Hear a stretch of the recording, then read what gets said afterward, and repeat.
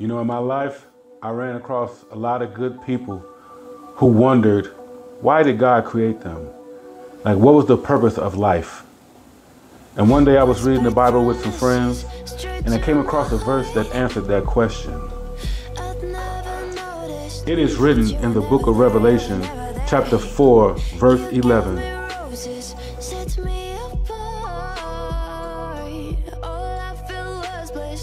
But you were never there, you were never. I want us to be what we used to be this night.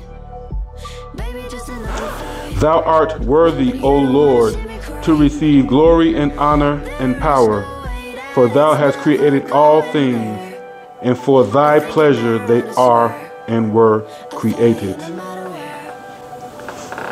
So if you want to know why you was created to please God. You was created for God's own good pleasure.